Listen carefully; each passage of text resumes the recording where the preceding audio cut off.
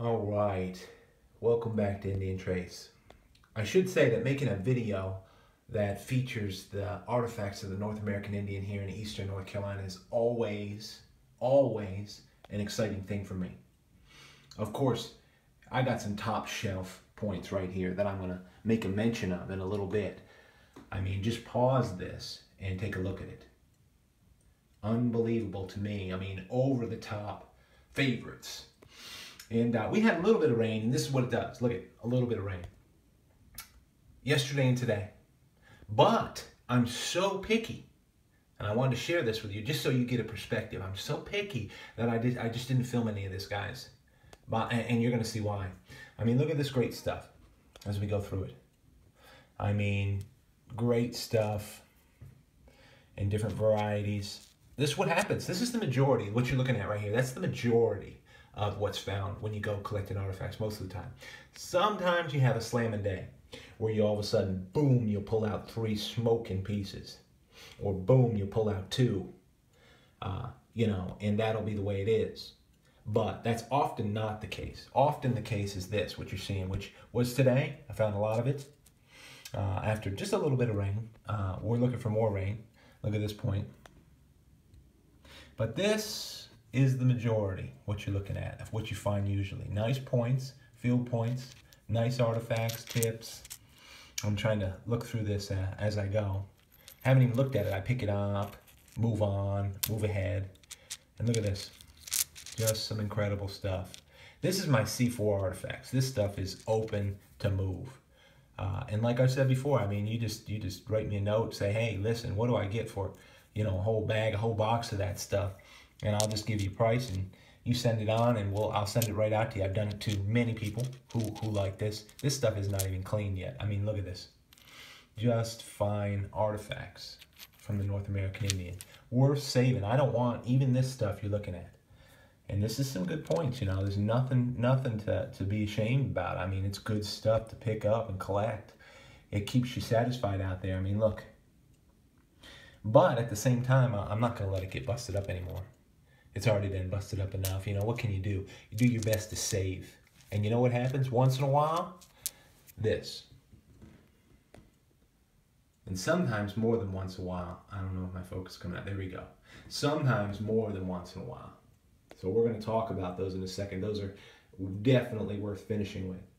Unbelievable stuff. A lot of this stuff you're looking at here came from the same place this did today.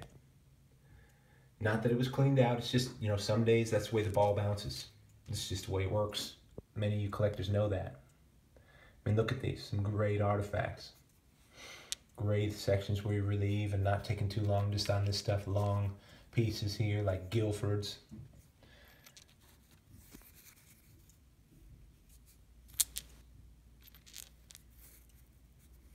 Didn't even wash them.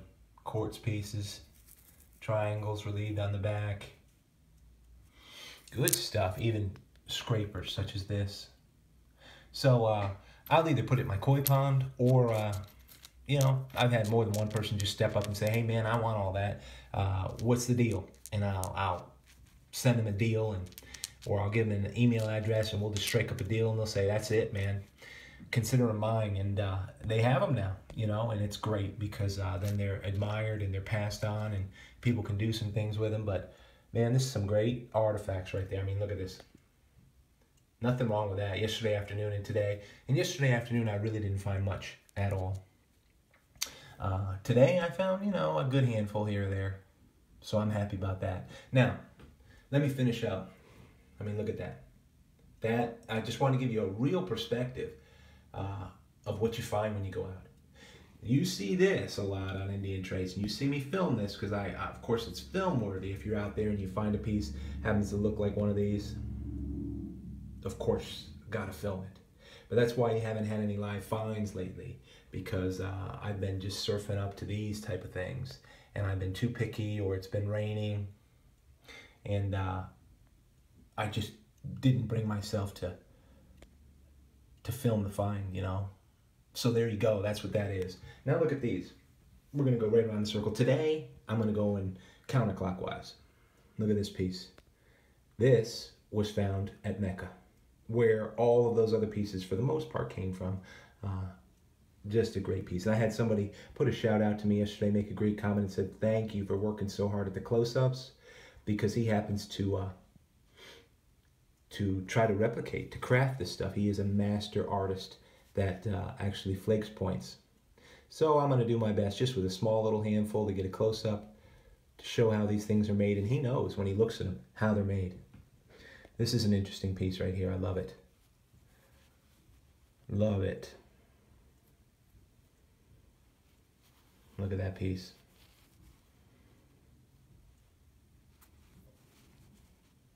Nice piece. Found that in Site 7, which is, I don't get to it that often. Look at the flaking on it. Here's a piece that I found at the Archaic. If you've been on Indian Trace, you've heard me mention it. It's a fantastic point. Rhyolite special today. Just rhyolite. So these are what you're out there for. If I'm out there, and I'll collect a lot of this, like you see. And but this is fine for me. Gifts, give it away, what have you, put it around the koi pond. Some people who don't find a whole lot, I mean, it's fantastic, but you can't even, some people are in places they can't even find any. So the way it works with me is I go out there looking, picking that stuff up. But what I'm doing is looking to add one, maybe two pieces like this to my collection. Look at this piece. This piece here was found at Mecca. Love this piece. A lot of these were found live, and so if you go back in time and check out my videos, you might be able to locate it. Just wanted to give you a clean close-up of these. For Ken, and for those who are nappers, wanting to see the authentic stuff, and you can see exactly how they made this stuff. Love the reliefs off the back and the notches, and you can really see how they do it. Great pieces. Sailing right on, another piece from the same area at Mecca. It's just somebody there, many people there were good point makers. I love this piece, always have, just been a personal favorite, the size and shape of it. Rhyolite special going on today.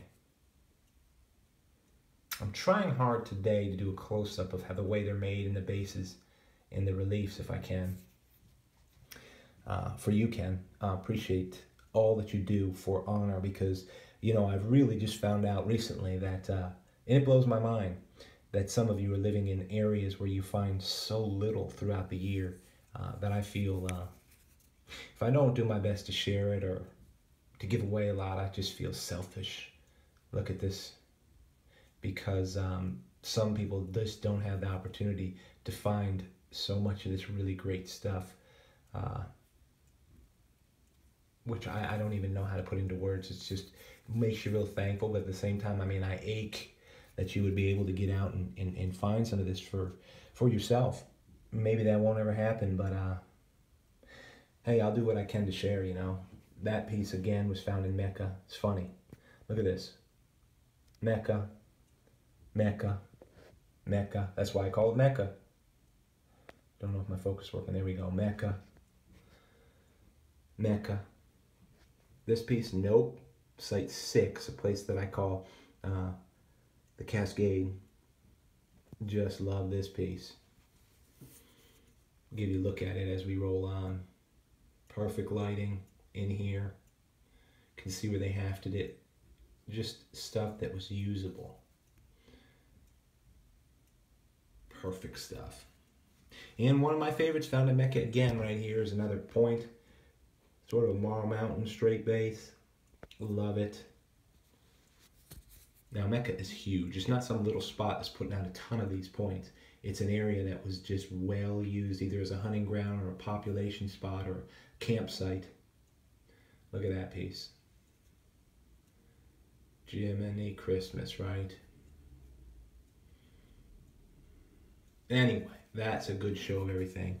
Don't want to take too long always, but long enough to really give a good feature of stuff. That's Indian Trace right there. My gracious. But at the same time, that's Indian Trace right there. It just doesn't need to be out there and getting broken up anymore. It's a good use for all of it, you know. Whether it's these, nice base here. There's a good place for all of it, if you will.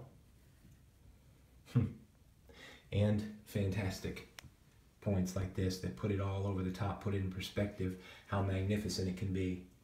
I can't even get this stuff in the viewfinder to focus. There we go.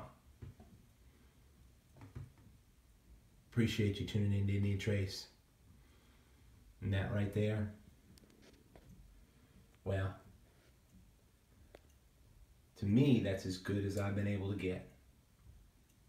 Hope you find out there.